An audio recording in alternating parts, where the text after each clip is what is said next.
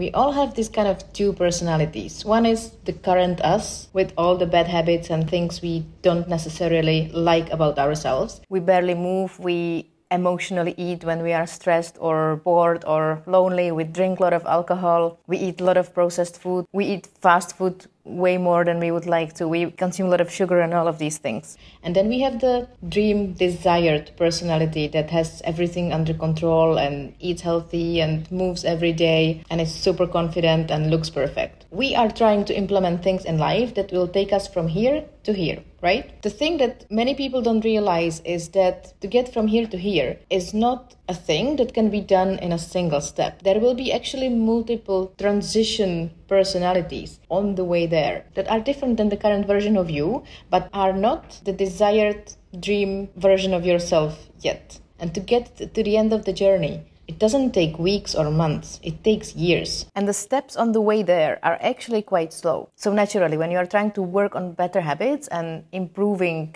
the current version of yourself, you can get very easily frustrated and disappointed and discouraged because you don't see yourself getting closer to that end goal fast enough. So here's what you can do to overcome the frustration. Think about the next step. Who do you want to be in, let's say, 1 month from now? How will the version of you in a month from now be different from who you are today? And pick one or maximum 2 things that will be different in a month from now, because it's impossible to change everything in 4 weeks. You have a long way to get there. Changing habits and any transition in life is extremely hard. So the slower steps you plan, the higher chance you have that you will actually succeed and get motivation to do more.